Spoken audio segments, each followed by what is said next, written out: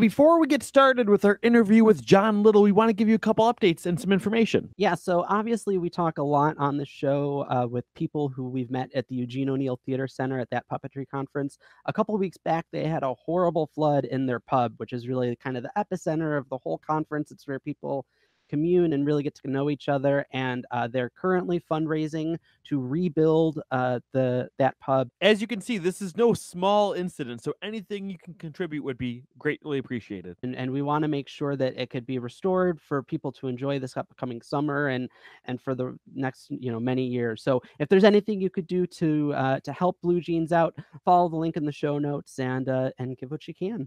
And thank you so much to our friends who've already started backing us on Patreon. Every little bit that you guys can contribute helps us so much to be able to expand this show beyond what you see now. Yeah, this is no small undertaking. So anything you could do to help us out in making the best show possible, we'd really appreciate it. And even if you're not able to contribute financially at this time, even just sharing and promoting the show helps us a lot. Great. So, Adam, I think it's time for some Jon Little on the 20th episode of Puppeteers. What do you think? All right, we're ready to go. Here is Jon Little. Let's roll it.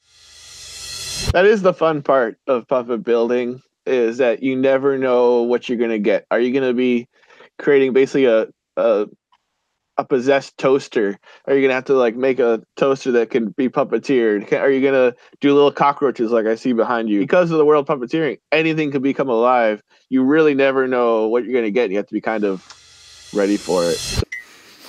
Welcome back to Puppeteers. We're your hosts, Adam Krutinger and Cameron Garrity. And today we have the one and only Jon Little on today. Welcome to the show, Jon. Hey, fellas. How's it going, guys? It's so great to have you here. Absolutely. Welcome to episode 20 of Puppeteers. 20. 20. Yeah. Almost old enough to drink. Exactly. That's what we're doing right now. Oh. Anyway, but no, Jon Little is a good friend of ours for many years now. He is a master craftsman, puppet builder, owner of a dancer, owner, creator of Little's Creatures, and we've known him for a long time. We've wanted to have him on, and it's so good to have you here. So, Jon Little, welcome to Puppeteers. Oh, thank you very much, guys. That's a wonderful, warm welcome. Thank you. So, what are you up to? What's new in the life of Jon Little? So I just performed last week. That was fun at a Puppet Slam here in Boston for the Brookline Puppet Show place, and we're doing something new. We're Sarah Nolan, Harry Lacoste, and myself did a little improv segment, about 10-15 minutes, just in part of the slam. And that's fun. I want to try and explore that a little more. A couple of commissions working on a puppet for the web series Stealing Focus. They're little Broadway critic reviews, fun little web series. Cool. I built their original puppet and they came back now to have me build it again. So it's a refurb, but it's still fun. So it's from scratch to bottom. And then a couple projects kind of in production, trying to do some live streaming. So working out a puppet to do a whole bunch of mechs from eyes and everything to try and really get a lot of emotion in with just a head. And yeah, so that's and a couple short films, hopefully. So things like that. But what else is there? Oh, and gonna be hopefully teaching a class in the fall for like a comedy puppet late night kind of thing. So that's super cool. Awesome. That's great. Now, for the improv that you guys were doing at the Showplace Theater, was that like a audience like giving you suggestions, or was it? Oh yeah, yeah, cool. Yep. So we had a couple improv games that we're kind of going with, and then just took suggestions from the audience and ran with it. But it's fun. Were you changing up characters in between? Oh yeah, constantly. We had 30 puppets sitting on the side there that all three of us build. And so we all had our menagerie of puppets ready to go and just kept changing it up. And if you could see an easy joke where something was talked about, someone hopped in with a pig, or they hop in with a little guy I'm sleeping, and just lots and lots of little jokes everywhere. So that's so much fun. Yeah, I'm on our local comedy sports team, doing usually just improv as myself, but they do some puppet, the Flesh versus Felt shows every once in a while, and it kills me because I can only do one puppet per show. And I'm like, oh, but we've got such a cast that you just want to, when the joke comes up, Absolutely. like, pull out the shark or whatever. So, but that must have been so much fun. And you MC at the show place every once in a while too, right? Every once in a while I do, yeah. No, I call it kind of a shenanigans. I'm more of a heckler or distraction, if you will. But I haven't done it a little bit, but yeah, no, I used to do it a lot. Yeah. Do you guys That's use so cool. monitors at all when you do that, or is it just for the We audience? did. We did it with a camera and then projected it on the monitor. So we didn't hide the Cool. puppeteers at all. So you get the little view either thing. You can watch the puppeteers working, or you can watch what we would see on the monitor. So so much fun. it is. It's a lot of fun. It all stemmed from the idea that when Sarah Nolan moved up here to be the artist in residence at the Puppet Show Place Theater, we had the idea that we can get together and start puppeteering more on camera, and we started a monthly Jim Jam session, as we call it, and anyone's welcome to come and they can just puppeteer with us on camera. It's really just an excuse for us to be able to practice and get better and push ourselves. But it's fun to have other people come in. And so from that, we were having a lot of fun and thought it might be nice to do some improv stuff too for audiences. That's so cool. We'll have to go on the road one day. I know. Do a behind the scenes look. Yeah, it's a lot of fun. Nights. Oh, I'm sure. Yeah, and it's great for people just to have that community and build up. And it's so hard. You could work on technical stuff as much as you want by yourself, but these characters really need to exist with other characters and to interact. Absolutely. And stuff. Yeah. So that's such a great thing that you guys have. It's fun. It's fun. It's fun to push it, and we do a whole series of different things, from improv one week, singing maybe a next, to just moving around in the frame and really challenging ourselves to, all right, you're now in the back and you got to move to the front, to left, to back, to right, and really doing like a little tango of moving around the screen and really pushing some of our skills. And some of it's really hard, but it's fun. Yeah. It's good. Yeah. Definitely. So how many people would be up performing at once typically? 2, 3, but we can do even more than that. We've done, a whole big group choreography stuff too at the Jim Jam sessions. But for our actual audience stuff, we've been doing just Sarah, Harry, and myself. So love to get back to the beginnings of Jon Little. Oh man, that's a long time ago. Deep. Yeah. Well, so I mean, I was, I was thinking about it this morning. I was like, what are we going to talk to him about? And for as long as I've known you, you were just such a confident, outgoing, like funny, supportive person. And like, has that always been that way? Like, how did this happen? Because it's such a wonderful thing to be around you. And have you always been like that, or is it something? You are too kind. I don't know. I felt like I was shy for a while, or maybe not at home, but when I hit college, I think I kind of really came out of my shell a little more and started to be a little more outgoing and able to just talk to giant masses of people and stuff. But I don't know, because I part of it, I think, was that I was definitely a nerd. I was the nerd in school, and I was excluded. And part of that was because I did ballet. And so I was the only boy in the entire area that did ballet. And I did jazz too. And that puts you on the outs immediately. And kids are like, oh, you're different. And what are you doing? But I loved it. I had a lot of fun with it. It was great. I did that for years and years and years and years. Dancing with 2 different companies, and then with Boston Ballet, taking their classes and doing. I did the production of Sleeping Beauty on stage at the Wang Center here in Boston as a 13, 14-year-old, and it was great. It was awesome, but it definitely puts you on the outs. Totally. And then if that wasn't enough, I also did Boy Scouts, so it also makes you like a super nerd there too.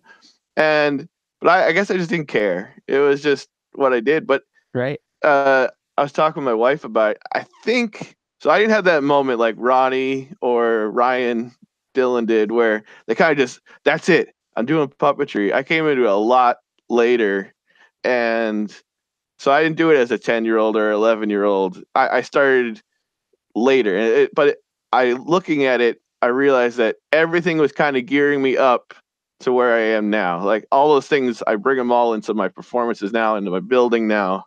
It all makes sense. So now I know you did fine arts in college. Had you always been an artist as well as the dancer, or was that something that also came later? yeah, no, I did art all through high school and junior high and stuff, and really pushed it. And so it was dancing and art and a lot of creative endeavors of things. And I went to Museum School of Fine Arts in Boston. And you went for art education too. I went for art education. Yeah, it was my art teacher, yeah. which I haven't used. But I mean, I use it in my teaching classes now, but it's hasn't been a thing. I was trying real hard after college to try and just make it in the art field that way, and then kind of went along. But yeah, so I guess a big turning point, if you will, in the aspect of puppetry, which this is about puppetry, is when I got to college. There was a group there called Kaiju Big Battle, and there was giant monster wrestling.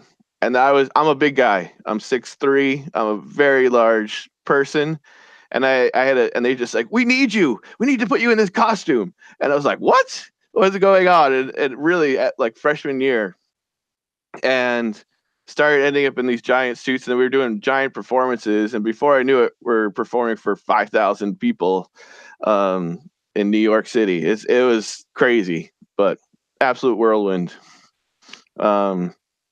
And then I guess from there, I did that for years, like 8-9 years. And then my wife, girlfriend at the time, took me to a puppet slam in Brookline Puppet Showplace Theater. And I was watching the Perry Alleys open the show. And then I think Evan O'Television performed. And there's a couple others that were okay. But it was one of those moments where I said, oh, I could do that. I should do that. Why don't I do that? And I just went home and started doing that. And it just took that stuff from kaiju and things and made it all smaller and compact, and started being able to just do my own thing. And it kind of went from there, I guess. Yeah. And the kaiju must have been something that kind of bridged from your dancing, which is all about the movement and the, what you're doing with your body is the tool. And then, you just, like you said, you just make it smaller with the puppetry. Oh, absolutely. Kaiju was absolutely easy stem from dancing. It was all body control. And it's basically I didn't know it at the time, but I was basically doing puppetry at that moment because I was doing full body puppetry. So we're putting on a big performance with these giant foam latex suits, and doing everything from front flips and back flips to jumping off 10-foot high cages. It really is. If you don't know kaiju, it's, for anyone out there that doesn't know Kaiju Big Battle, it's a mix of WWF, Looney Tunes, and Godzilla. Wow, is how I would describe it. It's very goofy and very funny. I mean, we have wrestling bananas, and I used to play a character called Club Sandwich, which was a giant sandwich that was holding a club. So it's absolutely stupid, goofy stuff. Is there any footage of this anywhere? Oh, there's tons and tons. I gotta see this. Okay, we're gonna link that. Yeah, tons and tons of footage. Yeah, I played let's see. So I played a lot of the taller, bigger characters, but I did Slowfang, which was a Swedish Viking werewolfy kind of thing. I did Moda Naru, who is a lava monster. He's actually kind of behind me right here. Mm-hmm. And then did Midori no Kaiju, a big Godzilla-esque costume that we actually killed on stage. We chopped him into pieces on stage while I was in there. We had a whole blood pack squirting everywhere, and did Roblox. So yeah, a whole mess of characters that we did. And that was the fun part, is because we were in full suits and you couldn't see our faces, you'd perform 2 or 3 times during the night. You just keep changing costume and go back out and change and go back out and change and go back out. But it's fun. And they're still doing shows. Randy Borden created the whole thing, and absolutely just a genius, loves the Godzilla stuff. And but it was great. It was all my college buddies. It was all just people from museum school, and it was one of those perfect blends of people that we had a guy that was unbelievable at editing video and special effects and that kind of thing. We had guys that were break dancers and former gymnasts and dancers, and it was all those art nerds that were a little bit of a jock too. And so we all could kind of combine that stuff together. Yeah, and it must have been kind of a refreshing turn, because I think you've talked about before, like you would have football coaches and stuff growing up say like, you got to be on the football team, you're so tall and all this stuff. Oh yeah. And like finally, you know, someone say, oh my gosh, you're so tall, and it be the perfect marriage of all the things you're already interested in. Absolutely.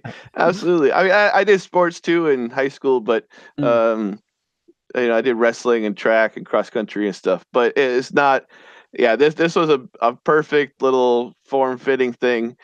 And I think at the time it was like, holy cow, like, is anything ever going to be bigger than this? Because we were getting on the cover of every paper and magazines and all those kinds of things, from Newsweek to Boston Globe front covers. And so when we did a half-hour specials with MTV, I was, what, 23, 24? So it was pretty awesome. But at one point, I definitely thought, I was like, I'm going to die doing this. And not that I'm going to do it for so long that this will be my last job, but I'm going to die doing this because we're going to flip off of something and that's going to be it. So how big were those audiences? So we started out at like, a couple of hundred, and then got up to 1,000 and 2,000. They were playing places like the Roseland Ballroom in New York and the Roxy. And then we were a special guest of Philadelphia Comic Con, Boston Anime Con, and so huge, huge spaces. And yeah, it was fun. A really fun time. Cool. One of my best of my life. Kind of just unbelievable how it all kind of came together. No, so then when Puppetry started and you had that moment of, I could do that, was the Muppet style kind of the first thing you went to, or did you try table? What was your first experience then with the smaller kind of puppets? So there was a lot of stuff. So condensing foam. I was already working with foam with kaiju stuff, and so some of that helped with, like, I'll use foams and start shrinking down. We did patterning and stuff with kaiju suits too. To an extent, but it really, I made a lot of mistakes. I made a lot of mistakes at the beginning trying to figure out how to condense things. And the first puppets were gross, really ugly, horrible puppets. And if anyone's listening, make those mistakes and learn from them and get better. But I was lucky in that Paul Vincent, they had an incubator at the Puppet Show Place Theater where you could come in and sort of work on your projects and figure out good advice. And I have Paul Vincent Davis here, who's an unbelievable world-class puppeteer, and gave me tons of advice of, different building styles, different puppet styles. I had to do a real education. I had to catch up. To those rest of those people because I wasn't living in that world of puppets. I like the Muppets. I like, I think we were more of a Labyrinth and Dark Crystal house than really a Muppet house. But they're all great. But really, I had to catch up. I had to catch up on my history. I had to catch up on my building styles. And for 4 years, I did every single Puppet Slam at the Puppet Show Place Theater. So, every 2 months, and I created a new piece for every single one of them. And I did it all styles, from shadow puppets to tabletop puppets to, you name it. It was all just to catch up and see what works with audiences and what doesn't work, and etc. So yeah, I mean, because I think a lot of times, and I know I'm guilty of this at times, you lock into one style and you just want to work on that and refine it. And I think you took such a great approach of really trying to create that spectrum for yourself, so you've got a wide array of skills, and it's not just a 1 foot wide, 10 feet deep hole that you dug yourself into. Like that's I think really important for puppeteers of anyone, but especially if you were trying to catch up, like you said. That's awesome. Yeah, and I mean, on top of performing at all the slams, I was also constantly filming and working with two of my good buddies from college, Stephen Bailey and Hakeem Reed. And every Friday night we would get together and film for 3 or 4 hours, just to whatever. It didn't matter what it was, just kind of just getting the hang of monitor techniques and really trying to do that. And you look back, they're horrible, but it was what I needed to build up that foundation of skills.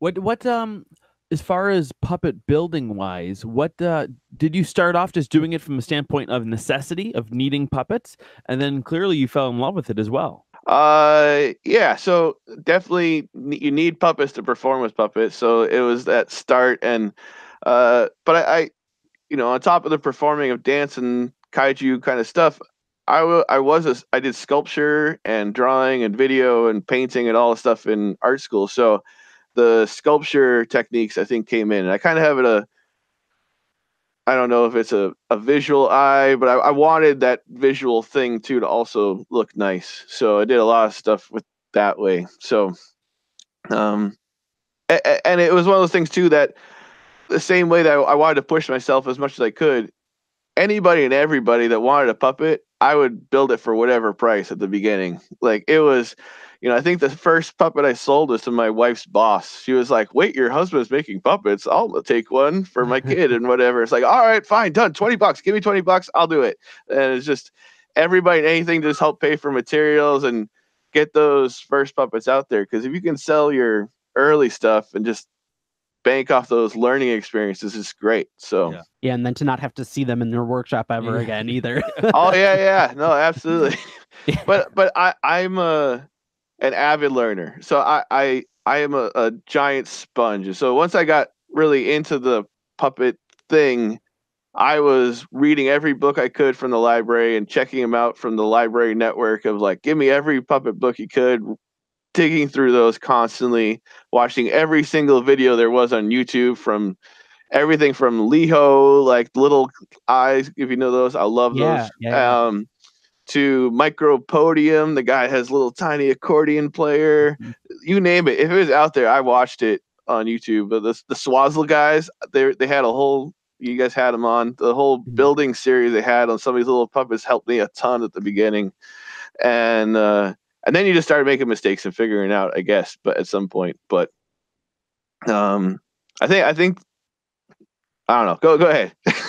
No, I was just like, was that at that point, was it like really just kind of a hobby, or like at what point did it then become like, I'm gonna just do this all the time?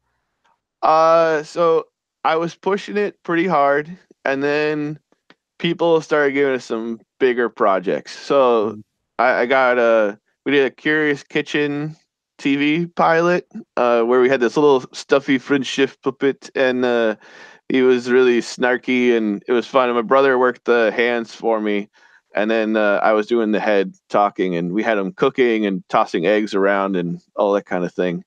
And that was the real first taste of like, ooh, this could be a thing. This could be something we could really do. Yeah. And right around that time, I went to the Puppeteers of America Festival in Maryland, and Maryland. And I performed at the late night puppet slam there with a puppet. I had a crude little eyebrow mech on my puppet. And after the show, Fred Thompson came up to me.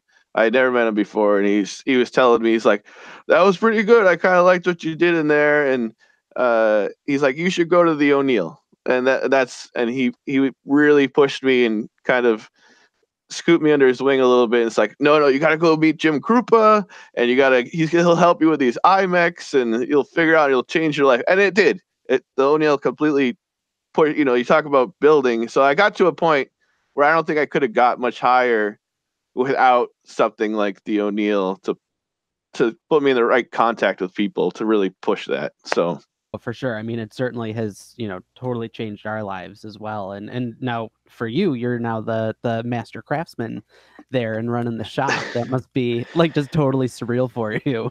Oh, no, I'm sorry. Go ahead. No, go ahead, Adam. No, I was gonna say, how many times did you go as a participant?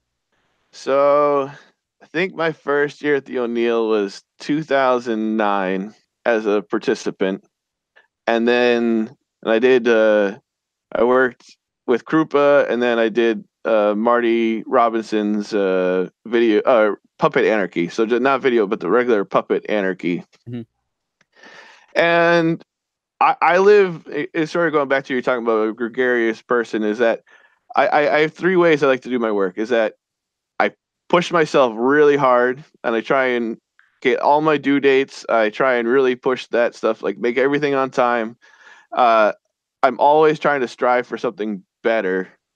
And then the last thing is I always do it with a positive attitude. Always, always. And it goes really far. When you're on set for 10 hours of the day and you're still the happy guy at the end of the day, people are very happy to work next to you and around you. And at least I've found that is so at the O'Neill, I did the same thing. I was working on my own project really hard. And if other people that maybe weren't as tool savvy were struggling, I was just helping them. I wasn't the assistant. I was just helping to help because that's what you do. And Fred asked me the following year, he's like, hey, there's a spot if you want to help assist Jim Kroupa this coming year. I was like, I'll do that. Absolutely. Why not? Why would I not do that? And so, and that created a great relationship with Jim. So, and Fred's just my hero. He's awesome. But so helping Jim year after, and then I helped Jim for, oh man, I've been helping him since then. I guess since 2009, I've been his assistant every year, helping with the mech workshop, which is great because I help him and then I build basically help assist with 20 different mech puppets. So you really get the hang of the mechanisms in that. So I think I still have from my first O'Neill, which would have been 2012, you explaining in the pub how the little insect puppet worked. You were talking through. It was the last night of the pre-conference, and you were like, "You do this and this and this and this," and I remember you surprising yourself of like, "Holy cow! I can't believe I remembered all that just by just saying it." And yeah, it was so cool. Of just you. It must be a great learning experience for you, even though you're assisting Jim, that you're learning that mech at the same time and internalizing it. Yeah. Well, so Jim's brilliant, and that he really is a genius with that stuff, and that everything is standardized. Once you've figured out the Jim Kroupa formula, and it might take you a little bit, you might have to do some more building on your home at home with it. But once you've got it, you got it. It's okay. That's always going to be that drill bit before I tap it with a 440. That's always going to be this. So we always use the Duracolors. We're using all these things, and I see Adam nodding. He's like, yeah, that's right. So my face glazes over. but it looks extremely complicated from the outside. But once you've kind of got into those internal workings, the mechs are actually simple, like Jim talks about. They really are just a spring and a string. It's just how you attach it and make it turn. Yeah. So I remember he constantly say half of what you'll take away from this class is the list of materials. Once you have that, that's kind of half of the battle as far as standardizing the way that he does. Well, and that's one of the things that Jim really helped me with building my own puppets was turning me on to different materials. He's like, "Oh, this is great, John, but maybe you should think about this for that, and maybe you should think about this." And he put me on to heat shrink tubing, and I really love heat shrink tubing now for arm rods and stuff, or other parts even for putting them for mechanisms, keeping all the cables together. It's great. So. Well, you know what? This is just a good time because you mentioned arm rods, and I wanted to. oh no!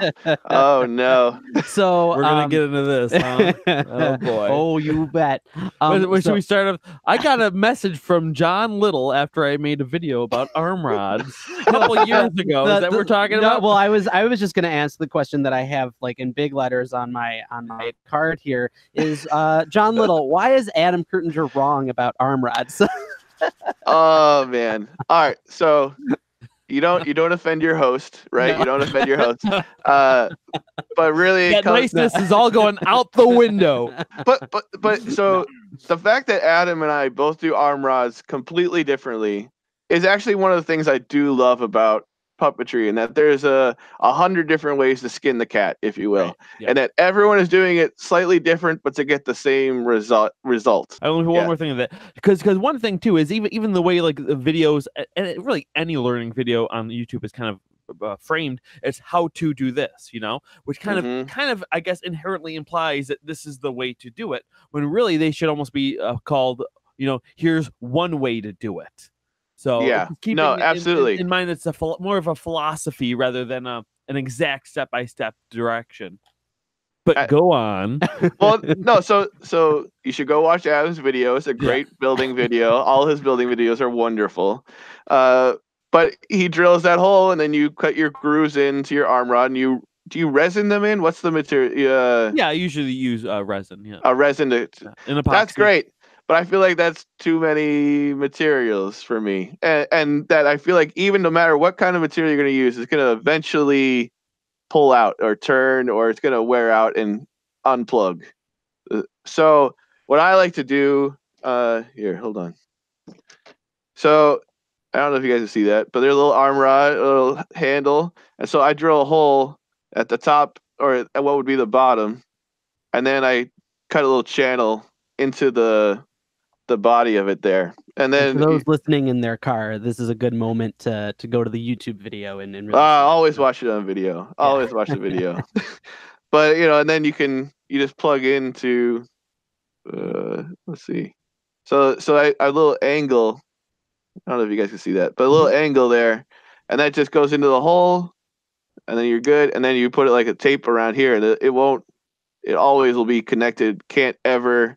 And now it's so cheap to make it instead of having to do glue and wait for the glue to dry and everything. I can make these in 5 minutes. So I don't know, but what I would argue is there's no wrong answers. There's no wrong answer, except for the one you just gave. No, I'm just kidding. No, you're right. I know that is more of the industry standard. I think that's the way a lot of them are done that way.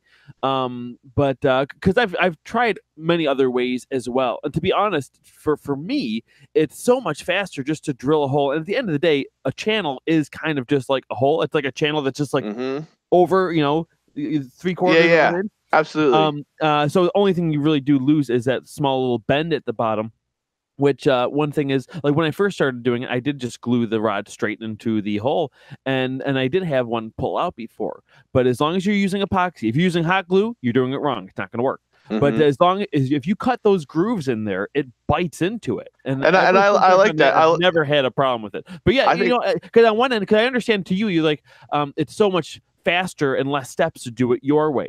But I guess what I'll be honest is the reason why I think it's faster for me, because I can drill a hole so easily. In epoxy, it secures in 5 minutes, whereas like I've had a heck of a time trying to carve a channel into the side of a dowel.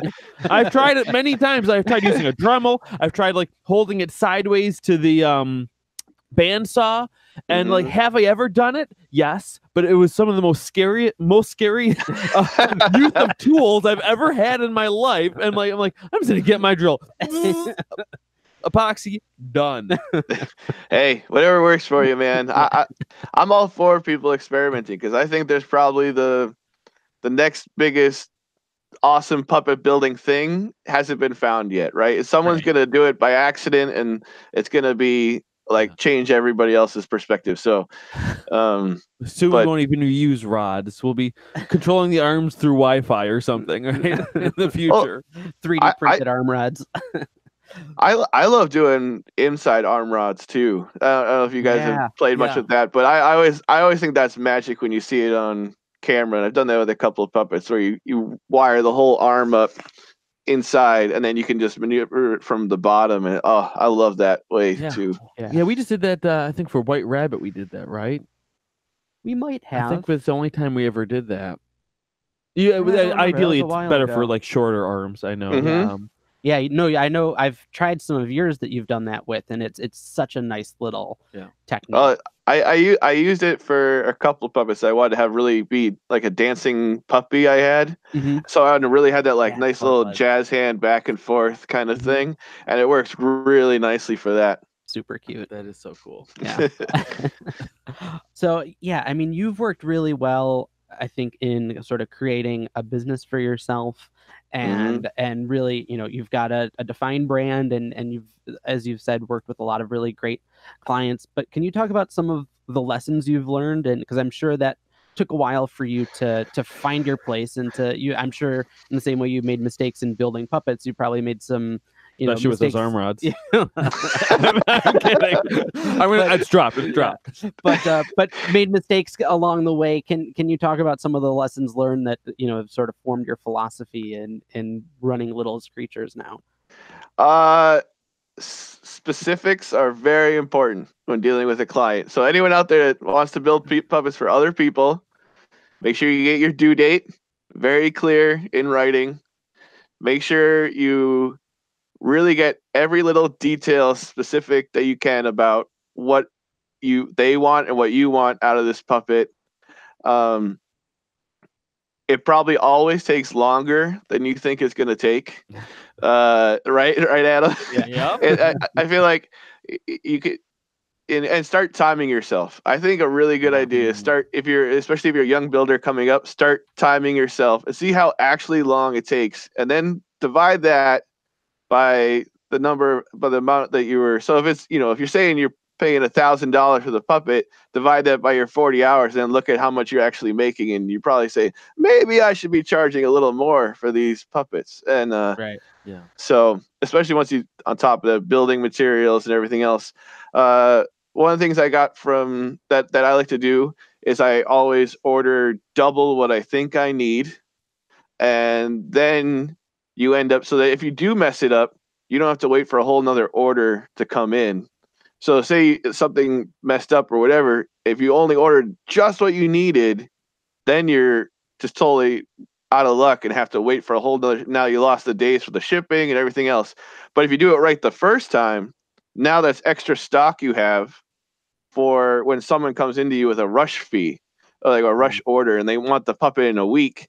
You say, well, I can do it with this and this and this because you had those extra materials because you've been ordering double, and you just work it into your cost. And so, yeah. That helps for me a lot for when you get the one that needs to be turned over really fast. Right. That's got to be great too. Like for instance, what you're saying that you're working on right now, where you have to make a second puppet or refurbish or and then you automatically have those old materials from like I'm still using the exact same fur that I used the first time. Yeah. And it's important because dye baths change, colors change, and so you need to have those stuff. I've built a bunch of puppets for the Yeti.com. They're a t-shirt company. Really fun guys, and they are the ideal client, if you will. It's what I wish every client was, in that they pay in full, and I send them stuff, and they say, "We trust you. You're the puppet guy. Like we just and."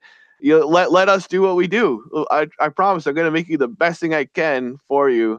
And then they say, "Oh, you finish it when you finish it," for the most part. and it's awesome. They're absolutely dreams. And so I've built them a whole bunch of puppets. But when I dyed their first, they had a special color of Antron fleece that they needed, like this kind of lightish blue to match the logo. I've dyed a whole ton of it at the same time. And so I have a whole bunch. I'm still using, whenever they have another one, I'm still using the same Antron fleece, which is so much easier than trying to match it again. And I mean, I make notes to do that, but it's so much harder. It's so much harder to match. Yeah. So dye baths can really just it's so much can affect it that it's just, that's why. But most I try to order it from like Puppet Pelts or something, just because it's such a pain. But I always have some white. That's amazing too. Puppet Pelts is amazing. I wish it had been around when I was first getting going, but I guess because it wasn't, I learned a lot about dyeing fabric and the temperatures and all those and the mixings of stuff. But that is such a great resource for everybody now. And I know it may seem a little bit more expensive for a certain color or something at first. It's cheaper maybe to get it white and then dye it yourself. But you know what? Sometimes it's just not worth the headache. And then, like you said, especially if you're building for a client that needs a specific color, you don't have to mess around with it and work it into your costs, like you said. Absolutely. No, that's what it comes down to. It's just, you got to plan it out. You got to do all that homework and really make it out. But yeah, and you're saving yourself the time too. Oh like, my gosh, you don't have to worry about dye bath and drying and all that kind of stuff. Yeah. I wanted to talk to you about that Yeti client, because I remember you've talked about it over the years. And what seems great about them is that you guys have also worked out a bit of an arrangement where they might not have the budget necessarily to do a full-bodied costume, but I think you've worked something out where like you built a head for them one year and then like hands and gloves other. So like I think that's sometimes people will a company will ask for a really big ask, and they say, oh, but we only have, I'm just throwing out a number, but we only have $500 to do it. And you as a puppet builder say like, well, we can't do that. And sometimes that for some people might be the end of the conversation, but you really were able to listen to the client and explain to them the process. Can you just talk about like why that's important and how that's benefited you? Yeah. So for those guys, what happened, but I think this is a good point, is that it's always willing to negotiate, always talk about stuff. Like for me personally, I want to give you something awesome. I want to, but I also have to feed my kids.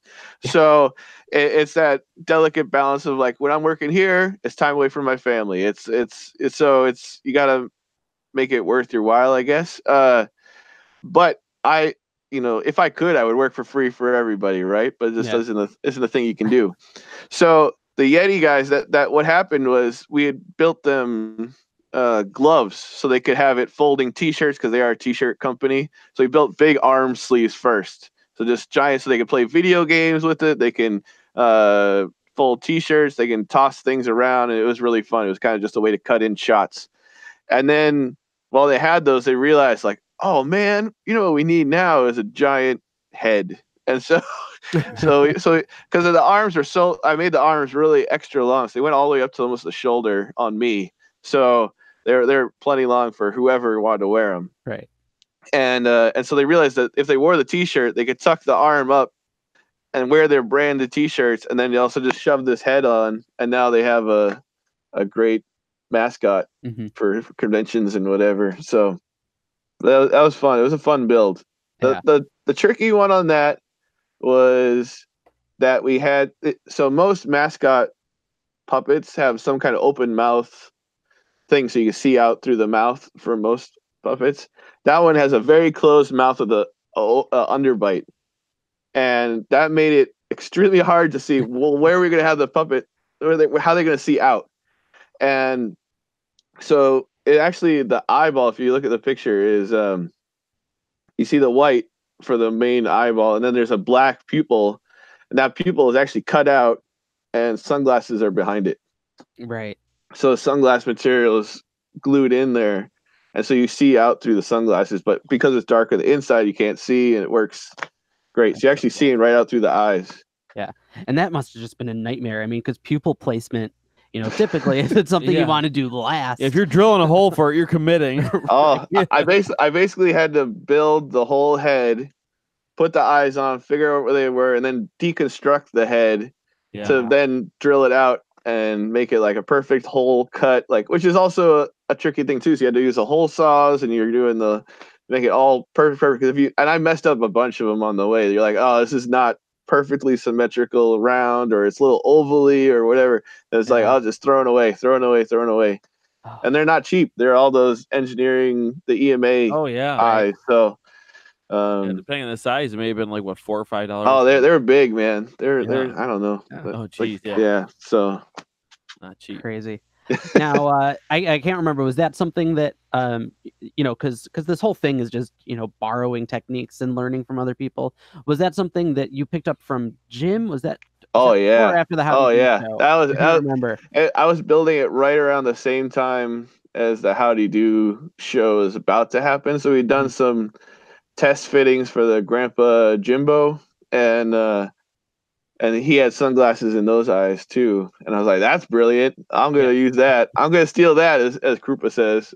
Right. So, in the good way of like, oh yeah, I'm going to steal that. That's where it's saving, memorizing. So yeah, it was definitely that same, totally from Jim. That's so cool.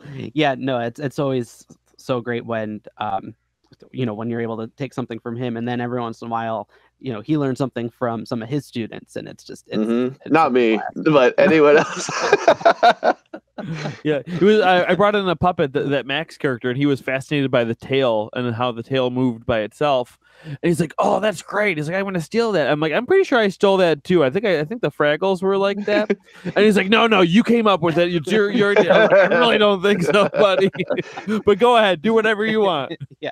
Oh yeah, no, and that Howdy Do show was like, you talk about awesome things. That was one of the best things ever, and just so fun. Adam worked on that, and that was one of the best times ever. You were the star of the show.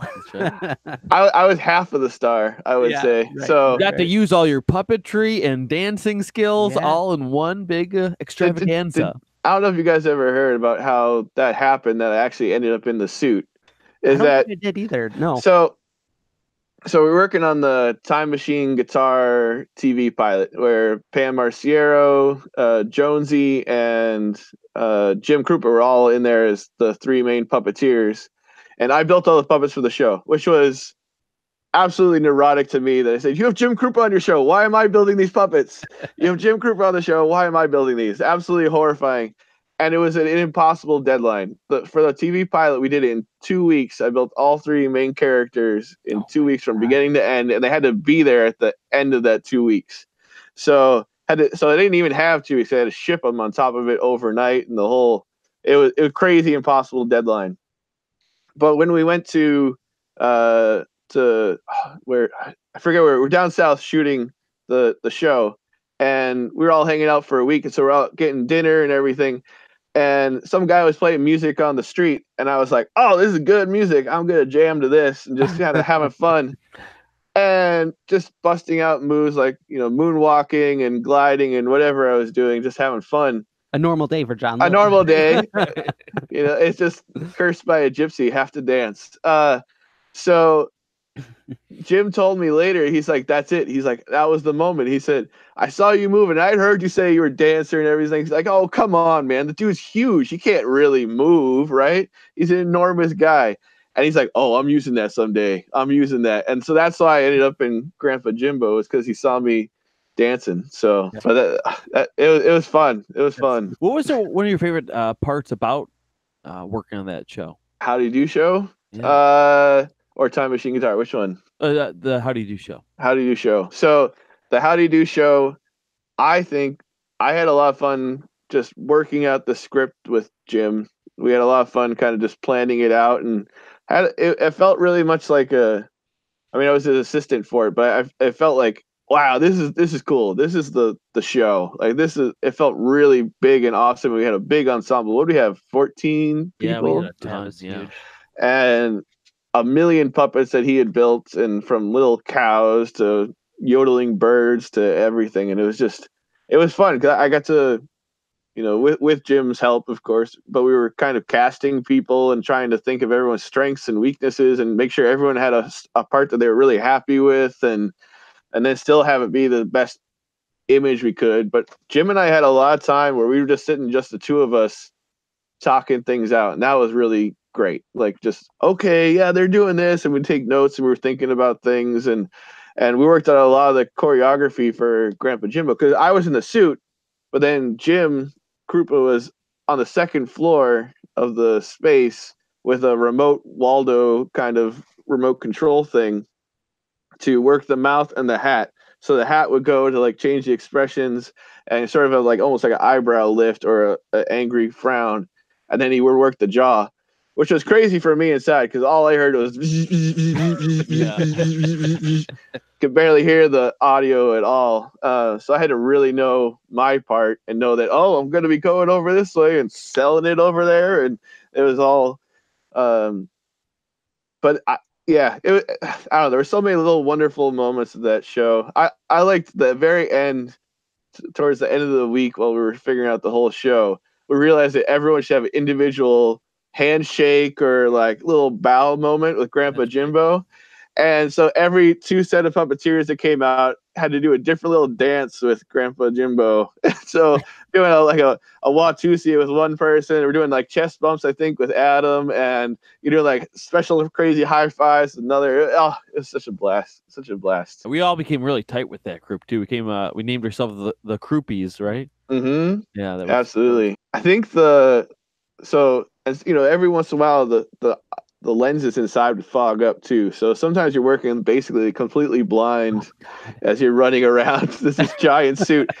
And it was huge because I'm 6'3", and then the hat added tons. So it must have been like almost 7 feet tall from like foot to top, because the head just made my head even bigger. And then I was wearing a like 4X or I don't know something shirt that my arm. I have a big wingspan, so my arms fit fine. And then we fluffed out the body, and the pants were the largest pants I think Jim could buy. I forget the radius. It was basically like a hula hoop around me. Yeah, it was a great like Weight Watchers photo of you like holding up the jeans. Man, I put up a photo of me like holding because I thought it'd be funny, like the Weight Watchers thing.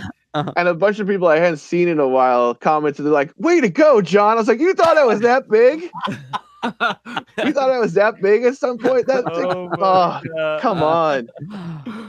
Oh, geez. Like 400 or 500 pounds. So yeah.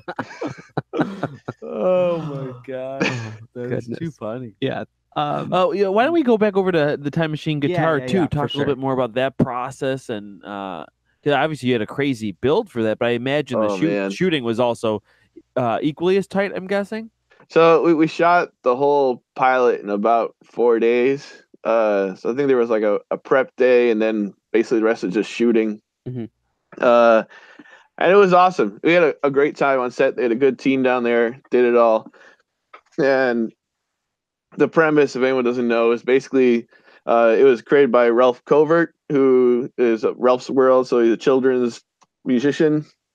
And he finds a guitar, and they play the guitar, and then they go back in time. So it was very much so like Bill and Ted's like kids show, if you will. In a big treehouse, we had a dog, we had a cat, and we had a squirrel. So, and then they had little kids play the historical figures in the TV pilot, which was great. Cute. And then, oh man, I think it was a year. He was pitching it around to people, and then he got some money to put the show on. And we were hoping to do it as a whole TV show. But then I think it got, I don't know why, but it got brought down to more of a web series. And so for when he wanted to go for the next round, I built all the puppets again and made some changes, and we added, so the original ones were just like a terry cloth, because they wanted to kind of make them a little bit different from Muppets and change it up. And then when we did the rebuild, I did them all out of fur. So they're like a nice short nap fur. And they look great. But then we also did the huge undertaking of instead of kids as the historical figures, they wanted puppets as the historical figures. So I built all of these anything style puppets where you could change the features up and make it Martin Luther King and Josephine Baker and Christopher Columbus, and so all these historical figures through time.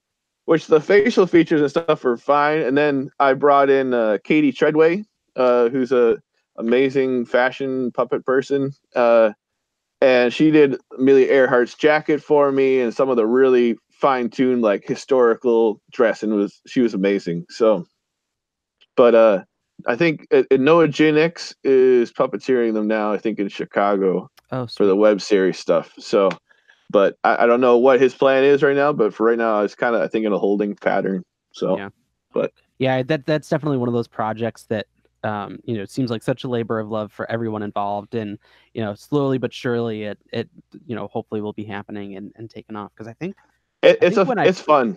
Yeah. And I think when I first met you guys in 2012, you had just shot the pilot. Maybe. Yeah, that sounds right. Sounds right. Yeah.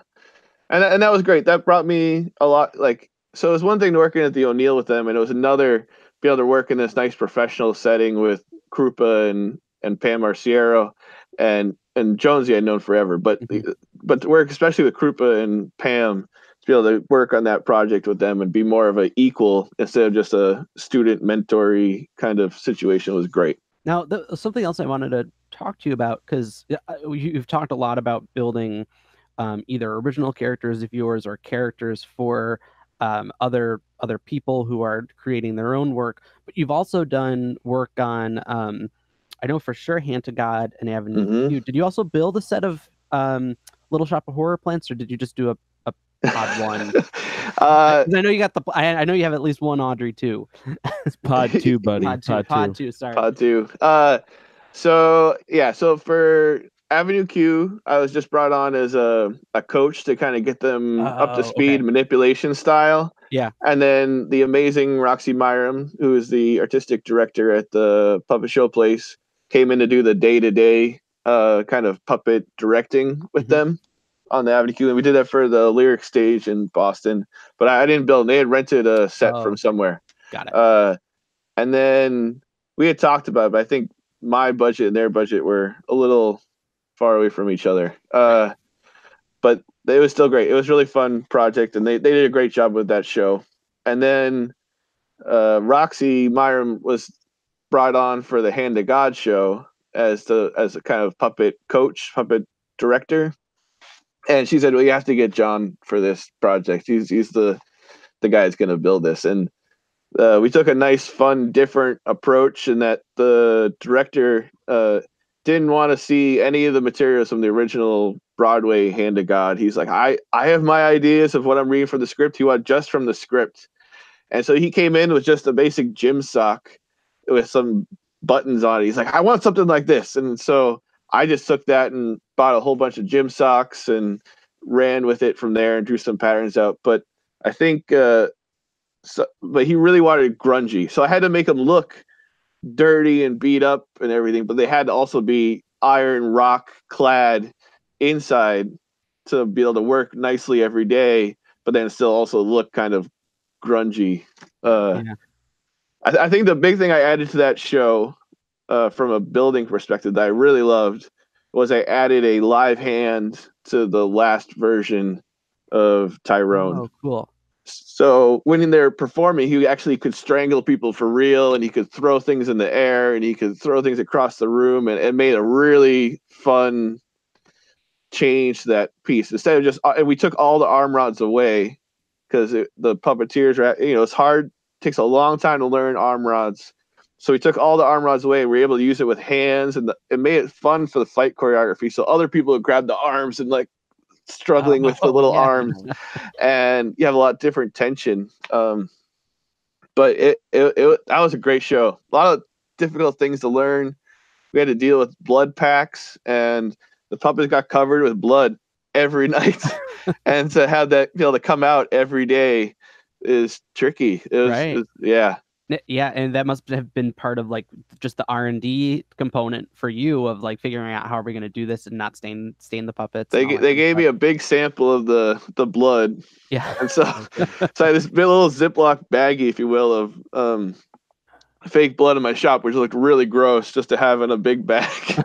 And then he would sit there and I would dip the fabric in and dip it out and see, did that work? No, that's out. Try this one. Okay, this one's no good. I ended up using Scotch Guard and the extreme Scotch Guard stuff. So if anyone needs a couple of coats of it and anything will wipe off of it. So it was great. And these were white puppets. So on top of, it's one thing to do with like a darker color fleece, but this is like basically a white gym sock, and to make it have that blood pattern come off was so hard. And their socks are designed to absorb too. Right? Absolutely. But that was fun because usually I get paid to build a lot of really cute things, and part of the reason I build a lot of TV puppets is because that's what people want. That's what people want to pay me for. That's what people, and it's great. I wish more people wanted tabletop puppets. I build tabletop puppets for everybody. But so that show was really fun. I was like, I get to go as creepy as I want to go. Absolutely as creepy and as I want to go. And the puppets got bigger as they went too. So it was like started with a little sock puppet, and then they got bigger and bigger. So it was a slow transition. I think we had 5 different versions through the show. Right. And the last one was big. The last one was really a big foam body and had like intense look to them. And we use a lot of voodoo and like symbols of the devil with like snakes and vampires or bats and different things that Roxy Myram had brought into the table. And man, that was a fun show, crazy show, but fun for sure. No, and what I loved about those too was that it still, even though it was kind of different from what you're used to making, it still very much had like the essence of like a Jon Little design, which was really nice to see you be able to leave your fingerprints on it a little bit. It was. I still will never forget there was an audible gasp from the audience at the opening of the second act when the puppet reached through with his hand, because he had the live hand, and they had sort of a stage inside of a stage. So he had his own curtain that he opened, and so he reached through and poked through and just like haha, and like open, they're like, oh, this is on now. This is like, and we worked his hair into, so he had this little black tufts of hair, and they became the horns. So like the horns that became from the hair and stuff like that. So it's all very subtle adapting throughout, and yeah. It was fun. So, well, I mean, I'm so glad that they reached out to a professional puppet builder too, because I know I've worked with a ton of theaters, and they're always trying to cut costs and try to do as much as they can themselves. It's the name of the business, really, and especially for a puppet that's supposed to kind of look handmade. They're like, why don't we just do this ourselves? But there's so much value in bringing in a puppet builder, because you have to have that experience of performing and stuff to really know how to build one just right that'll also last. Oh yeah, and like, so it's really funny. So it was stitched thoroughly, hand stitched with like double stitched, heavy duty thread and all this kind of stuff. But then I went through and did fake bad stitching on top of it. so that's what I do with mine too. so it looks like it has this horrible stitching, but it's actually really impeccably stitched underneath. But it's just a fake out to make it work. Yeah, that's great. I saw my college mounted that production a year or two ago, and I went just to support because I knew some of the people in it. They were literally using number 2 pencils for the arm rods, which snapped midway through. I think you literally saw like someone cut their hand on. Man, or whatever. It's cringeworthy, but. Well, you see that with with a lot of Avenue Q productions too. I know there's that, like, it was a Tumblr of all the bad Avenue Q, and there's bad Little Shop ones too. Right. And again, just to kind of go back to what I was just saying, there's a difference between like a prop person making something, or just a regular artist making something, versus being a puppeteer that builds. Being a builder that also performs makes you such a stronger builder. And building makes you such a stronger puppeteer as well. Yeah, no, I think the two really work well together. And that, having been a performer, when I put on a puppet that I've built, I look at it and go, oh, I don't want to use this forever. And you figure out how to make it as light as possible and as easy as possible and manipulative. And then the vice versa. And that, like, well, what do I need to bring into building that I want as a performer, and fight back and forth. They definitely constantly help each other. And I guess that's something that a lot of people, I always take that for granted, that a lot of people don't both build and perform. There's a lot of friends of ours that are just performers or just builders. And you're just a builder, right? No. yeah. That's all I do. No, but even, to have that, at least to understand and have an appreciation for it too. Like I can, do a little bit of, I'm not a great builder, but I at least have been around building enough, with you, John, I've built some stuff, but even just I've been in your workshop enough to understand like what the process is. I could probably talk you through building any of the things that you've done before, and yet it gives you that appreciation and the understanding of the puppet as an instrument or a tool. Really. I was gonna say, again, go back to like a props person building it. Sometimes they look stunning too, right? Because but they weigh 100 pounds. They weigh 100 pounds, or the mouth moves like this, and yeah. It's got to be comfortable inside and out, and light, and Well, and that's it's so crucial. Like the inside of the puppet is just as important as the outside of the puppet, and how the mouth grip is there. Is like, oh, what's your angle of your hand? Are you bent? How's your wrist in there? What's the wrist move? All that stuff is so crucial. And like you said, a puppet can look great from the outside, but immediately that the puppet is not built well if it's not moving right all of a sudden. So Now, something I was kind of thinking about before we got started is that, I know you've guided us through so many things, and I know we have plenty of friends who would consider you one of their mentors. And you've mentioned Jim Kroupa and you've mentioned Fred Thompson, but who are some of your mentors along the way who like you can really point to as like, I really, I needed them around because they've made me who I am? Oh, wow. Crazy. All right. Well, Randy Borden for Kaiju Big Battle, for sure. I learned so much about business and putting on a show through them. Randy is awesome. Randy and his brother David both were super amazing there. Paul Vincent Davis, who show plays artist in residence for a long time. Have has a style of puppetry named after him. I know. I didn't even know that. So I first time I met a bunch of the UConn grads, they were talking about PVD puppets. I had never heard that term. And then I realized they were talking about Paul Vincent Davis, and I was like, "Wait, I hang out with him all the time." But it was, and he is so good at that glove puppet. It's just amazing. Oh, so wonderful to get to see him work firsthand a bunch of times. And then let's see, other mentors. So Jim Kroupa, Fred Thompson, and Pam too. Pam Arcio. They're all just. I don't know. I don't know what I did to deserve them to be nice to me, but I feel so blessed that they are like that. It's great. So yeah. And why should Fred Thompson come on Puppeteers? Oh, is this a pull for Fred? Yeah, we're trying to convince him. It's a big campaign. Man. That's gonna be a hard one. We're close. Dana Samborski's helping us out. So Fred Thompson builds absolutely beautiful puppets. I think he builds my favorite hands of any puppet I've seen. He has these absolutely exquisite hands that he builds, and he builds in a very unique style using different dowels and jointed dowels, and then fills them in, and there's beautiful elongated poses. And he was a dancer too, if you didn't know. And so I think both of us use the same kind of thing, and that there's certain ways that your hands go as a dancer, extending. And I do that with all my puppets. I'll pose the arms in different ways that are very much similar to what you would do with a dancer. But Fred has worked with, he is the most humble man ever, in that he'll say, "Oh, I'm nothing." But then you look at what he's done, and you're like, this is amazing. He built a crane for Connor. What was the jungle, when they did the jungle, he built the crane for the cow that came and grabbed it and pulled it over, and he did it in like no time. This crazy levered crane. Yeah, he does things I still can't even fathom. So he's great, and totally knows his stuff. But good luck getting Fred. That's all I gotta say. I think we're getting close. We're getting close.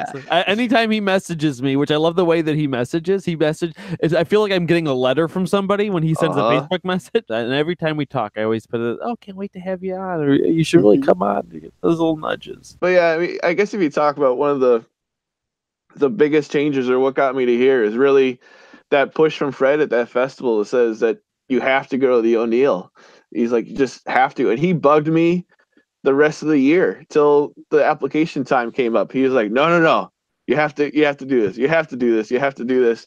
And you just keep poking me like, are you ready to apply? And it was really awesome thing to say, you got to go do it. And Fred's the reason that, he handpicked me to be the craftsman in residence, or master craft, whatever the title they gave me is at the O'Neill. Yeah. The shop guy with Ulysses, who Ulysses is fantastic too. So we run it together, and it was that mentality that he likes what I was talking about earlier, where I'm a hard worker, but I'm also always happy. I'm always there. I know my stuff, but I'm also always happy. So no matter what people bring to me, I'm not going to be flustered with it. And the O'Neill shop, if you haven't been there, to anyone watching, is absolutely crazy. In that 1 second you're helping some people with a marionette, where you're sanding feet and helping them show how to work that on a belt sander, to then you're building shadow puppets with someone else, helping them figure out the jointing of the shadow puppets, to then you're doing a glove puppet, and they're like, I don't have time. It's all right, I'll make you a pattern. You'll come back in 5 minutes, it'll be ready. And then you're building whatever other, like, one person's like, oh, I need this flower to wilt. Can you build me a mechanism to have this flower wilt? Okay, yeah, let's do that. All right, here you go. It's done. You really become the associate producer of like every participant. Everyone's project. Last year we were building giant shadow screens that were lamps out of paper and hula hoops for Felice's project. And every year it's trial by fire of, what are you going to do? What's coming at me? I don't know. Okay, here we go. Let's build it. Is that good enough? All right, good. Great. Go practice more. So it's a wild show over that week. Yeah. So I know you said, you're so honored to work there. but every summer working with Jim and stuff. But I think they're also very lucky to have you as well, because I said, because my first year going, especially as a first time goer, it's very intimidating to be there as well. You're with all these greats and even all these other participants that come. You look at what they're doing, and their art is so amazing, and again, it is intimidating. And I was so nervous to be there and stuff, and then you just came right over and just started talking to me and made me feel so comfortable, and we've kind of been friends ever since. But really, like, if you weren't there, I don't think I really would have had as good of an experience, just for how nervous I came in. So I appreciate that, and thank you. Oh, thanks, Adam. I remember I even wrote it on my thing at the end. My what is that? The evaluation. The evaluation. Yeah. I was like, oh my gosh, if it wasn't for Jon Little, I was like, oh my gosh, I wouldn't have made it. It didn't help that you and I spent 7 hours driving down there. Oh yeah, this guy left me high and dry. No, because you kept asking me to explain things to you, and I would tell you about it, and you're like, I don't understand what any of this means, and it's like, yeah, you'll know when you get there. Then he went off with his click. And I was on the porch by myself. No, it's fun. It's tough. It's a tough job because you're in charge of safety. So you're trying to make sure that everyone doesn't get their arm cut off on the bandsaw or sand off their fingertips on the belt sander. But then you're also there to be guidance for every single kind of puppet thing that could come up, from the staging to the design to the how they moved, whatever it is. And then you're also kind of a bouncer and say, you got to go get some sleep, get out of here. Like, go, you're done in the shop, right? And then emotional support, because it is such a tough time. It is. Yeah. People are like, I just need a hug, Jon. Can I just get a hug? And like, yeah, I can give you a hug. All right, there you go. You're better now? I'm better now. Thank you. It's just, you get the Tearful Tuesday for puppeteers, right? Oh, yeah. And I guess you just need it's a crazy job. No, I think one of the best things you do is it's usually Tuesday or Wednesday night of starting the Hey You Real Cool Cat at the pub every, just to get that morale up. They need the morale booster. It's tough. Totally. Yeah. Now, another distinction that you hold at the O'Neill during the pre-conference is sort of the keeper of the Jim Kroupa puppeteer stories. And, he had so many more he could have told on your podcast. You guys gotta get him back. Gotta get him back. We have him. He's already booked for a special anniversary show. But before we ask you what your puppeteer story is, do you have any good a good Jim Kroupa puppeteer story that you could talk about? Oh man, this could get me in trouble. Maybe I should ask it this way: do you have your own puppeteer story from working with Jim? Maybe I'll ask it that way. All right, so here's what it's kind of that's a tricky call. I don't.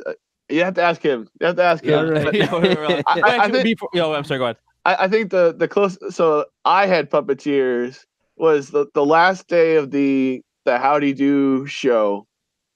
We were working, the O'Neill, you work all crazy hours. I feel like you're up basically for 20 hours a day and sleep for 4 and then get up and do it all over again. And I was burning the candle at both ends. And I went up to I was like, Jim, I'm going to go lay down, man. I'm just beat. And the show is in a couple hours. I was like, it's fine, right? I'm going to go take a nap quick and I'll come back and be great. And so I went up and I took a nap and I'm just having a great time in dreamland, and then all of a sudden, I set my phone alarm, but the reception is so bad that your phone is constantly looking for signal, and so it drains your battery super fast. So my phone had died. And I woke up and I looked out the window and I could see all these people going to the shows and like milling around. Like, there's too many people here. Oh no, what time is it? Oh no. And I threw on my clothes as fast as I could. And just as I was putting them on, I got a knock on the door from the O'Neill people saying, Jon, they need you. And I'm like, oh, no. And so I'm going sprinting down the way. And there's only one. So I'm running down the hallway. And I'm trying to get there as quick as I can. And the only person that could be there that could block me, of course, is Tyler Bunch. So Tyler Bunch is in the hallway. The two of us cannot pass like ships in the night. it's not going to happen. And so I was like, Tyler, move. And so I go and I sprinting down full speed down to the barn. And I show up there and I was like, I'm so sorry, Jim. I'm so sorry. I'm so sorry. And he's like, it's cool, man. It's fine. Jim was super awesome about it. It was all just me. It was just me being sad. But I live my life on the early is on time is late is irresponsible. Mm-hmm. Like one of those Boy Scout things. Right. It was hurting me in my soul that I was late to this thing. And especially for this man that I totally adore and love. And he's just giving me such a huge responsibility to be like the main feature of his show. And here I am running in basically like 8 minutes before the show is going to start. And I was like, oh my God. Yeah. And wasn't Howdy Do show, didn't it also open the whole night's performance? Oh, the whole night. Whole night show. Absolutely. But Jim was great. He never, he was like, it's fine. We got time. You're okay. You're fine. He's like, I was talking to your parents. And then I realized, wait a minute, where's Jon? Like my parents were at the show that I almost missed. And so, it was crazy. On the bright side, you were very well rested and ready I was very well rested and ready to go. But that's just it was just, one of those flukes where you're just crazy tired there. No battery in the phone, just perfect storm. Mm-hmm. Oh, but that's the closest I get with a Jim puppeteer story. Yeah. Well, and actually, before we get into closing stuff, there's one more kind of. I know we touched on it a little bit, but I think it'd be a good kind of standalone.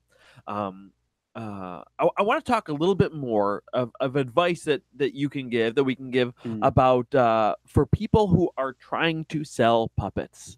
Because people are always asking, how much do I charge? And I know earlier you said, and which I think is great advice about timing yourself, especially when you're getting started off. After a while, you kind of get a feel for how long something's going to take. But timing yourself is really, really great advice. But there's also a line between making sure you're charging enough and also, I think, knowing what you're worth as well. Because sometimes I see people that are very new builders. I'm not saying that they shouldn't sell their stuff, but sometimes they're overvaluing their time.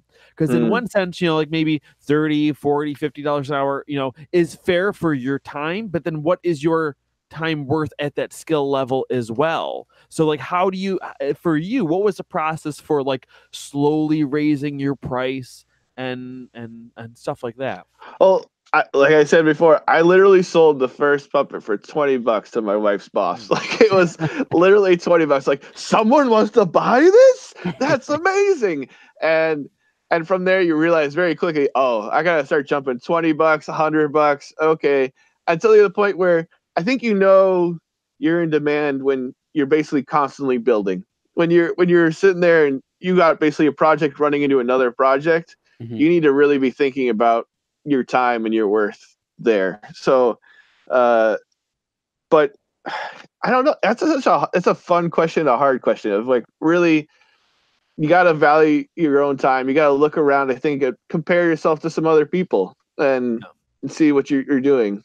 Maybe even it's one of those kinds of situations where try and find someone else to puppeteer your puppet and see what they think. It could be interesting perspective too. If you get, and that's always, I like that at the O'Neill, people show me puppets all the time and say, oh, this is nice here, this is nice here, but you might want to think about this. And then they've just elevated their puppet in one quick little conversation. So, but I think people know. I think people know where they sit, right? And also there's so many different ways to do it as well. Whereas I know a lot of people, and sometimes I've done this, just there's no project that really won't take at least a day. So some people have a day rate, or this is a 2-day project. So, some people go by hours, some people go by days. At the end of the day, it kind of depends on yourself and your work process as well. Like, are you doing this full time, or are you only working on it like 2 hours a day here and there and things like that? Do you tend to do yours as a day rate or an hourly rate or per project? I think I kind of do it per project, but I also know that, most puppets are going to take somewhere between 60 to 80 hours, depending, I guess, on what level of patterning and attention to details. And, there's also the farming of materials. Like, don't forget that time searching for the right fur or right fleece is all your time too. It's not just building, as well as all the time dealing with the client back and forth of, okay, I'm emailing them. All right, they're writing back to me. I got to wait for a response before I can move forward at all. Yeah. So, and it's all those photos and check-ins and back and forths and payments and everything else. One thing that's helped me a lot too, and maybe we should put this online as a document, an example of like one of my invoices that I use, because I break it all down. Even it might not necessarily all come up in the conversation, but so it's so transparent for them to see, like the patterning, the hours, and the rate for that. I have a different rate for my patterning time versus the building time versus, the material costs and all that. And really breaking it down in that way, I have found helps a lot as well. Mm-hmm. They can really see exactly what they're getting and see how much work that is. And also sometimes I'll give them multiple pitches saying, hey, you know what? If you want, depending on the design of the character, if they just want, a puppet, which is, God, that's a whole nother conversation. People asking, I want a puppet. But anyway, there's a certain rate for, like, if you want a custom made puppet with a unique design that I have to pattern, it's going to cost a lot more because of that patterning time. But if you want to go this route, these are some patterns and shapes I already have. You can save a little bit of money by, kind of using some stock shapes that I have, and giving people options like that. Yeah, no, absolutely. Like a totally unique head that you're patterning from beginning to end is a lot more labor intensive and trying to make it all work. And there's a lot more failed prototypes in there and everything else too, of making sure the seams are matching and blending and everything else. But yeah, I like that. I actually haven't done that idea of like, here's the ones I can make easily. I actually like that. I'm gonna steal that, Adam. That's good. Well, especially sometimes if people have these grand ideas of what they want. Yeah, I would. Oh, every person wants an eye blink. I think every single person wants an eye blink. And I said, do you really need an eye blink? I don't know if you need an eye blink. It takes a little bit of time. I'm gonna add a lot of money to this if I'm building an eye blink. And they go, I need an eye blink. Maybe I don't want to like Piggy. Like Miss Piggy. Yeah, that's funny. Oh yeah, I try to stay away from that because especially when I'm going to send stuff out, and I know I'm very happy with as far as structurally how mine are. I know mine are very sound. That's what I pride myself in the most, and making sure it's something that is going to last for a long time. And sometimes I try to convince them out of that just because I know, even though I know I'll build an iMac that'll last a long time. I mean, nothing's indestructible. If you drop it, if it gets stepped on or smashed or something, and at the end of the day, even if it's their fault, in some way, it'll be a reflection on you. Oh yeah. So I try to make sure my stuff is, indestructible as much as I can. And sometimes, I'll undersell it. So it's like, what? I could charge a lot more if I do a mech, but I don't want to put a mech in because they're going to break it, and then there's going to be it's going to be a problem, and I'm going to have to fix it later. I don't want to have to fix it later. So that actually reminds me of a funny story. So I do the same thing. I try and build them as indestructible as I can. I don't want that puppet coming back to me. I don't want to hear that it broke on set, and it does happen, but I don't want to hear it. Right? Yeah. And so I had built this puppet for this client. This is years and years ago. And I sent it off, and then I got a note from so I always whenever I finish a puppet, I take a bunch of photos, and then I'll usually do a quick puppeteering session with it, just kind of showing it off and showing how it works. And they'll look, all right, great. Is that good? Give them a little bit of taste of how you can puppeteer, which again, being able to be a good puppeteer shows off your building skills too, because now the puppet looks better because you're both. But so I sent the puppet off, and I got an email back that said, the puppet's broken. It's broken. I was like, it's broken? And it's like, what happened? Did it get broke? Did it shipping? Did they crush it? I'm like, I can't even think of what happened. And they're like, well, it's just not doing what you did in the video. And I was like, what do you mean it's not doing what you did in the video? And they're like, well, I'm trying to puppeteer it, and it's not being funny. It's not looking right. It's not looking the right way. It's just doesn't have the same animated quality. And it's like, have you ever puppeteered before? They're like, no. And so I was like, well, that might be the problem. It might be the problem that you haven't puppeteered before. It takes a little time. So Yeah. It's not something that the stitching will fix. Yeah. No, I was like, I can't fix that one, buddy. Yeah. Is that ever part of your process for choosing clients or going with a client? Because that is actually for me one of the things I always ask as well is who's going to be performing this. Do you have puppeteers? I think now that's much more, the real conversation because they're bigger projects of what's this going to be? Is this a web series? Is this a TV show? Is this a theatrical show where it's going to be used every day of the week, 7 days of the week for a bunch of shows? Or is it going to be just a web series with a little offset character? And you kind of feel a little bit of that. And then, but yeah, I guess now you kind of sense that it's going to be a thing that really there's puppeteers being involved. But it's still, sometimes you see some horrible stuff with your puppets. So you're like, wow, that's sad. That's sad. That's what I try to avoid. Because what I see, because, even use puppeteers, people. You could build build the most beautiful puppet in the world. But if it's not being performed well, it makes the puppet not look as good. So all the time people ask me, about doing custom build, and one of my first questions is also like, who's going to be puppeteering it? And if it's, and I look into the clients, I find out if they are puppeteers. Oh, well, we're going to try to we're hoping to do it ourselves. And not always, but often then I'll pass it on, or I just, because it's our work as well. We want it to look nice. We like putting those clips in our videos of our portfolios or on our website. Oh yeah, absolutely. And it's so important, especially, oh my gosh, especially now with the way the internet is, it's everywhere.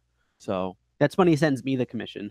Yeah, that's right. Hey, I send some to Adam. So sometimes I get busy. And I'm like, hey, Adam, take this one. Take this one, Adam.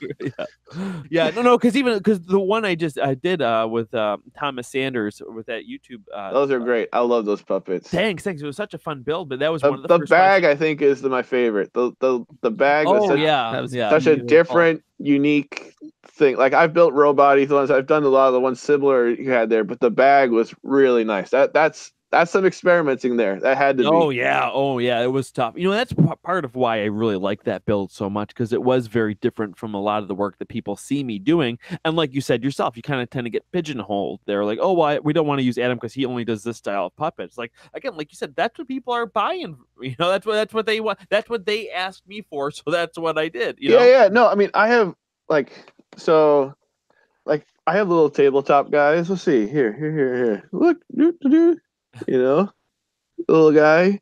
This is one I made for when I was down in the O'Neill shop and I was just digging through stuff. And I was like, oh, wait a minute. That could be a great puppet. And the best part is that, are you guys ready? Yeah. That's great. So, but that's what it's about. Like, but no one's gonna pay me to build those. I have to build it for myself and do my own show, right? That's exactly.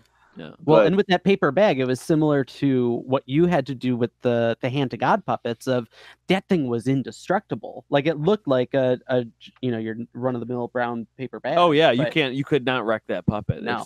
That's Tyvek paper. It looks just like a brown paper bag. I did a lot of research buying all the different types of things. At first, I was experimenting with fabrics to kind of get like a brown fabric to get that look, which wasn't too bad. But man, that Tyvek brown paper, it looked perfect. But what was strange about it, because it was Tyvek, you can't really glue it. So I had to stitch that bag together, which was weird. But I lined it as well with fabric on the inside. So I mean, it's pretty legit as far as being a sound puppet. It wasn't a throwaway thing to use for a day. So not gonna get sweaty and yucky. And so that is the fun part of puppet building, is that you never know what you're gonna get. Are you gonna be creating basically a possessed toaster? Are you gonna have to like make a toaster that can be puppeteered? Are you gonna do little cockroaches like I see behind you? Are those fleas or cockroaches? Fleas. So the fleas behind you, because of the world puppeteering, anything can become alive. You really never know what you're gonna get. You have to be kind of ready for it. So. Well, John, as we begin to wrap up, we'll ask all of our guests, besides the story you already told, which was great, but do you have a favorite puppeteers story from your journey through this crazy little world of ours? So you were talking about the Little Shop of Horrors, so that I built some, right? And that came about from Roxy Myron was doing a kind of kids Halloween show for like so this is a freebie thing I was doing for fun. And she wanted to make the entire show place into a spooky, but really kind of more just outrageous show. Not really scary, but just fun spectacle. And you want to make the whole thing a train station. And so she's like, John, can you bring something fun for this? And I was like, oh, yeah, I'll do something. And it rang in my head that I was like, oh, Little Shop of Horrors, but I'll change it to Little's Shop of Florals. And so totally dumb, but a bad pun. And so Little's like apostrophe S, right? Like my name. And so I built a bunch of fun plants, and I don't know if you can see it. Can you see? Oh yeah, little cactus right here. So he was one of those guys I built for that. And then I built some Audrey 2s because I thought it'd be really fun to have the fake arm Audrey number 2. And I had that one. It was great. And then I was like, I need something bigger, something really. They gave me a big space. I needed something big. So I built, I don't know, in like a week, built the entire Audrey 2 number 3. The pod 3. And it was a huge, it was like the size of me, basically. So a whole person could be in there. I built the root legs and the whole thing. And I had to get it in place and check it out. And then what happened was, I was like, it's not done yet. I got to bring it back to my shop. It was really in a week kind of time frame. And so I brought it home, and it had to be done the next day. And so I'm all night long just working. You don't realize how many leaves something like that needs to cover that body. And I stitched a bunch and really fancy ones for all near the top of it. But there was a bunch that need to be filled out for the bottom. So at midnight, 1 a.m, I'm sitting there hot gluing them at this point. Like, it just needs to be done. And there's thousands and thousands of leaves. And I'm reaching inside, so my whole body's inside this thing because it's so big, trying to like glue up all these leaves over and over and over and over again, and layering them all so they look nice when they're all done. And must have been 2 a.m. I got one of those beads of a high temp hot glue gun right on my fingertips. And my fingers swelled up so big. It looked like E.T. Like, you know, like E.T. when he's like, oh, phone home. It swelled up like that. But I still have to finish this thing, and it's not done. So I ran under cold water, and I'm trying to deal with the burn. And then it was like, take it out from under cold water. Immediately hurts. So I then grabbed ice from my freezer. And I'm holding ice in my hand. And then I had to go back and keep gluing. And so as the ice melted, I got new ice, and I kept going all night. Just while, and luckily the next day I had to perform the next day as part of the show with the Audrey 2, but with the number 2 illusion, right, with the fake arm. But luckily I had rigged in that one to have planters, like gloves, like gardening gloves. So it hid all the like giant gross fingers. Oh, so bad. But it's just one of those things. It just happens. Like, but you just gotta keep working, right? It's just sure. God, it hurt for so long. Biggest awful blister you can imagine. Because if you ever use, I don't know if you ever use a high temp hot glue gun, man, those things are hot. Oh, yeah, so, when we were doing Marty Robinson's Halloween show the first time at the O'Neill, we were doing some of that high temp stuff on the Jack Pumpkin thing. I don't think I did. I think maybe Aunt Sweetman or Mindy ended up getting burnt one day, and it was just it's bad. It's bad. But so as a rule now, I don't glue after midnight anymore. Right. Well, I use much hot glue anyway, mostly barge and stuff. But as a general rule, I don't hot glue after midnight. So it's just a new rule now. Oh God. So you want a crazy behind the scenes extra little thing? Yeah, for sure. So you know that giant Audrey 2 number 3 I made? Yeah. So I tried to give that away to somebody. Like, it's so big, right? Yeah. I just tried to give it away. And every place that contacted me that said they wanted it was like on the other coast. They're all on the West Coast. I was like, I'm not shipping this over there. It's like, I have to crate the thing, and it was like, it's not happening. So I ended up leaving it at the Goodwill in town. What? I was like, I couldn't throw it away, and so I was like, I'm just gonna leave this at the Goodwill. So I left it at the Goodwill, and they had it like kind of in there for a while. But the whole thing, there's a whole Audrey 2 number 3, right, for anyone that wanted. Oh my! I can't believe they brought it in too. I mean, like, oh my gosh! I brought it in. I dropped it in the pile and kind of just like sneaking out like. Did you buy it back? No. How much were they selling it for? Do you remember? Yeah, or did it sell? How would they even price that? I don't know. I didn't go back to check, but they had it. So hysterical. God. Good roll, the giant Audrey. Oh my God. Where are the other ones? Yeah. So I'm sure you had this happen, Adam, where puppets just disappear, like you sell them and then you never see them again ever, right?